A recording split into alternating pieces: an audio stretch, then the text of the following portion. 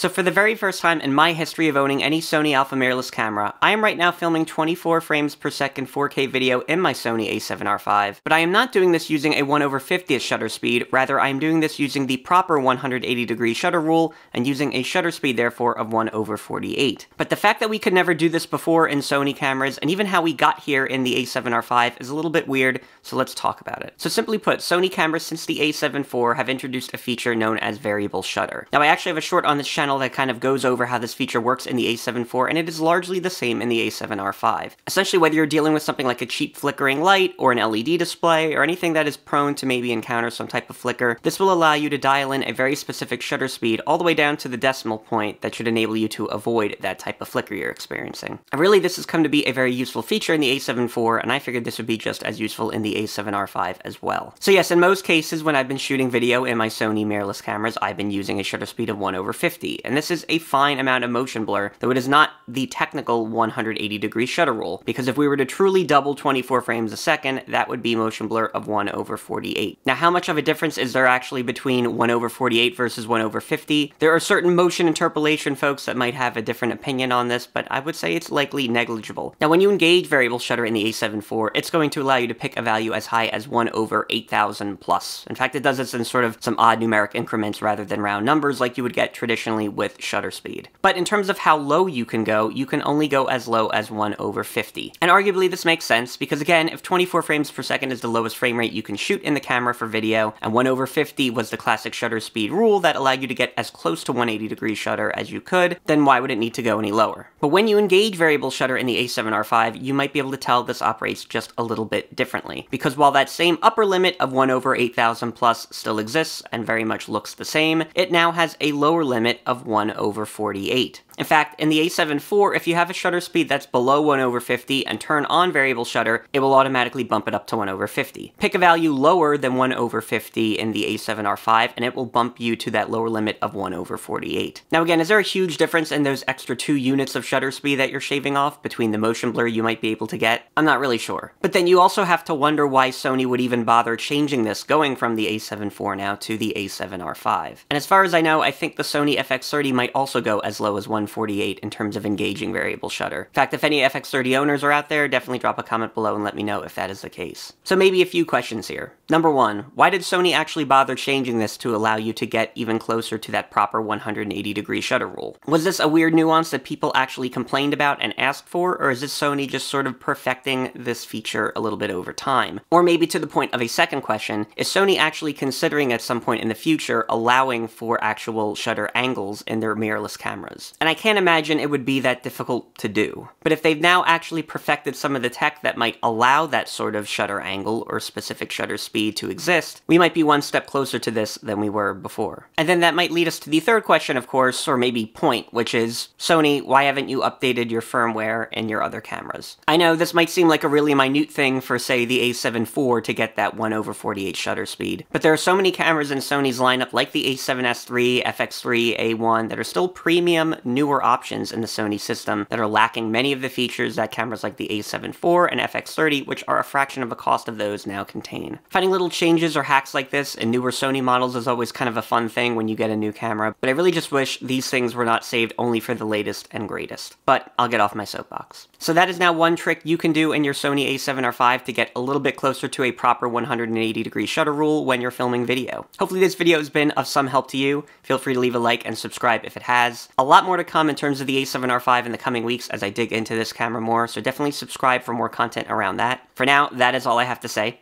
so thanks for watching.